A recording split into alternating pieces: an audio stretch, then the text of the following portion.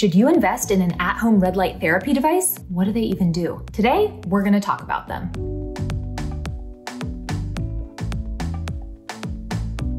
If you're new here, welcome. I'm Dr. Sam Ellis, and I'm a board-certified medical and cosmetic dermatologist in Northern California. I'm here to help you understand your skin and find products that work for you. So if that sounds good, give this video a thumbs up and don't forget, subscribe to the channel. When it comes to at-home red light therapy devices, I feel like they've gained a lot of momentum, or they've also gained like really good marketing traction in the past few years, but they also tend to be quite the investment. So I think it's reasonable that you all asked me to talk about red light devices, because if you're going to make the investment, you kind of want to be sure that it's actually going to do the thing you expect it to. Whether you recognize it or not, you already understand light's ability to affect biological processes and biological structures within the skin. Because how many times have you heard a dermatologist tell you to limit your UV light or ultraviolet light exposure? And that's because we know ultraviolet light can exert some negative effects on the skin, like damaging cellular DNA and breaking down structural proteins that support the skin. But ultraviolet light is very different than red light. It has a shorter wavelength and sits on a different part of the electromagnetic spectrum. While ultraviolet light is quite damaging for skin, red light and near infrared light, so the wavelengths of light that sit next to red light on the electromagnetic spectrum, are known to be quite regenerative for the skin and have some really positive effects. Red light was initially sort of touted for its ability to accelerate wound healing, but in recognizing that ability of red light, they also noticed that it helped reduce redness and inflammation and really help with skin rejuvenation overall by reducing fine lines and wrinkles, improving elasticity, and just evening out the overall tone of the skin. This process of red light and near infrared light inducing these positive effects on the skin is known as photobiomodulation. With photobiomodulation, you essentially have a little packet of red light or near infrared light called a photon interacting with a cell within your skin and causing that cell to create some type of chemical change that alters how it functions. Depending on which cell within your skin is affected, it might proliferate better, it may be induced to repair some type of damage that it has, or it may just function better and produce new proteins like collagen and elastin, which is great for skin rejuvenation. And because of all these amazing positive effects of red light and near infrared light, these devices have been used in dermatology offices and plastic surgery offices and wound healing centers for quite some time in order to make the skin behave in a more optimal way. But of course, then that creates this market for having at-home red light therapy devices where people don't have to go in the office to get sort of the same effects. And really then the question is raised, are these at-home devices still therapeutic enough to be worth it? I definitely think there are some at-home red light therapy devices that can induce some really positive changes within the skin, but of course not all red light devices are created equal or are engineered the same way. So I'm going to review some of the specifications that I look for in an at-home red light therapy device to help me kind of understand whether or not it has a high likelihood of being effective for me. So number one, you want to look at the wavelength of light being emitted by your at-home device. So red light and near infrared light sort of exist in a range on the electromagnetic spectrum. It's not just one specific wavelength of light. However, when it comes to how effective that light really is in inducing that photobiomodulatory change, we know that there are two wavelengths of light that are most specific and helpful, and that's 633 nanometers for red light and 830 nanometers for infrared light. That means when I'm looking for an at-home device, I want it to specifically say that it emits 633 nanometer light and 830 nanometer light. And it doesn't give me this broad range of red and near infrared light, because that lack of specificity may also mean a lack of efficacy. Generally, higher quality LEDs or light emitting diodes, which is the light source for these at-home devices, tend to be more precise, but also tend to be a little bit more expensive, which is why some of these more touted devices that have more proven efficacy also tend to cost a bit more. In addition to precise wavelengths, another thing you want to look for in an at-home red light therapy device is its irradiance, which essentially is the intensity of that device. This is usually measured in milliwatts per centimeter squared and essentially means how much energy is hitting 1 square centimeter of your skin per second. And the reason the irradiance or the intensity of the light is so important is because even if you're using the correct wavelengths of light, you need enough of that light hitting the target tissue quickly enough to induce the biological response that you're seeking. Now, the optimal clinical irradiance sort of has a big range depending on what studies you're looking at, but somewhere between 40 milliwatts per centimeter squared and 100 milliwatts per centimeter squared is thought to be ideal. This is not just based on how many bulbs are in your at-home device, but also how much light each bulb is is actually emitting. So it's not really enough to just like count the bulbs and compare two masks head to head. I would argue that you should either ask the company for the irradiance or look for the irradiance in the published data about the device that you're getting to make sure that you're in that range or close to it. If a company is unwilling to share or publish data on the irradiance of its device, I kind of take that as a red flag. I think that is a key parameter you need to look at. And if it's not available to you, then you really don't know what you're getting. And then the final thing I really look for in an at-home red light therapy device is how frequently you need to use it and how long you need to use it for. In my mind, that is the dose of light that you're getting. If the intensity or the irradiance of an at-home therapy device is higher, then the treatment time is usually less. The other thing that's important to note is how close the bulbs sit to your face. That all kind of goes into the calculation of how intense and how high of a dose you're getting of red light. So for me, the kind of ideal at-home red light therapy device is going to list specific wavelengths of light that it's emitting, 633 nanometers and 830 nanometers, and it's going to have an irradiance that is comparable to what has been shown to be clinically effective. So somewhere near 40 would be ideal. Also, just from a practicality standpoint, I cannot use an at-home device that requires me to have it on for 30 minutes or an hour a day. It needs to be something that is actually able to be fit into my lifestyle. And if it's in the form of a mask, which most of these at-home devices are, I need that mask to be comfortable and I need the mask to actually cover my entire facial skin or all the skin that I'm trying to treat. I'd also like that device to sort of be portable if possible. I have a little kid and I need to be able to get up and move, and so I don't necessarily want to be plugged into a wall or stuck there during my treatment. A couple other things I'll mention because it often comes up when I talk about using LED light at home for myself is, one, does it make melasma worse? And no, it should not. High quality LED devices should not emit heat, like at all. It should not really feel warm on your face. And it's really the heat of a red light device that would make me concerned about exacerbating melasma. And I want to be totally clear, we're talking about red light. There are blue light LED masks that have the potential to exacerbate hyperpigmentation in some individuals. Another question that often comes up is this okay for my eyes? Like, can I have my eyes open when I'm using an at-home red light therapy device? Most of the manufacturers will put on their packaging whether or not it's considered safe for your eyes. I personally like to have my eyes closed. I don't wear goggles, but I use it as a time to relax and I just sort of lay back. Also, I kind of want it to help the skin on the top of my eyelids, so I think it works better if your eyes are closed. Another question I get asked a lot is, well, how does this fit into your skincare routine? And I really use this on clean, dry skin exclusively. So if I'm doing it in the evening, which is usually when I'm doing it, I will shower, and then after the shower, I'll do my red light, and then I'll go in and put all my serums and products on. Or if I'm not showering that night, I will wash my face, and then after I wash my face, I will do my red light exposure,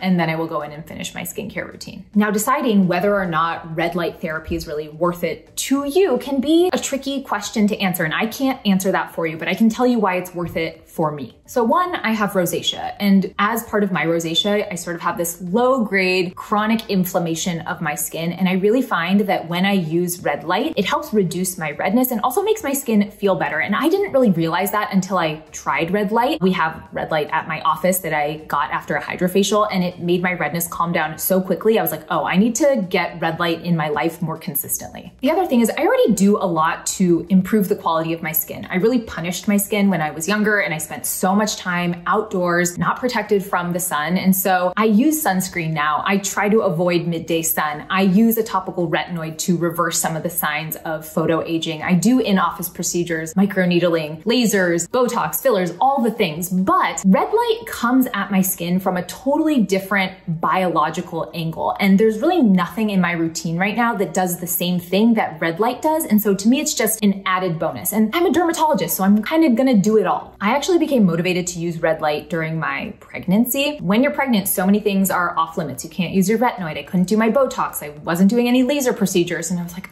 and also like your skin just goes crazy during pregnancy. And so bringing red light into my routine felt like I was able to do something really positive for my skin. Now, if you're thinking about using red light during your pregnancy, it's something you should talk with your OBGYN about, but mine was fine with it. And as a dermatologist, I felt very comfortable introducing it to my routine. The red light device that I personally use is the Omnilux Contour face mask. It looks like this. It is super creepy if you have it on and all the lights in your house are off. So I've definitely scared my husband on more than one occasion. confusion, but when I was looking into what red light therapy mask I wanted to bring into my routine, I did quite a bit of research looking at all the parameters that I discussed with you earlier in this video, and this sort of checked all the boxes for me and was at the right price point. Now, is this a cheap mask? Certainly not. It's several $100s, so still definitely an investment, but there were other devices in the multi-thousand-dollar range that didn't offer much extra for me. And then there were a lot of cheaper devices that didn't really have specific parameters either on their wavelength or the irradiance that they used. And so I decided not to go with those either. For this specific mask, when you start using it, use it for 10 minutes at a time, 3 to 5 times a week for 4 to 6 weeks. And then you go into sort of a maintenance mode. I've just continued to use it basically every other day, and that has worked really well for me. Aside from helping with my redness and sort of the general uncomfortableness of my skin when my rosacea is flaring, I've also found that it's helped with the fine lines up around my eyes and also the fine lines around my mouth. So when I make this face,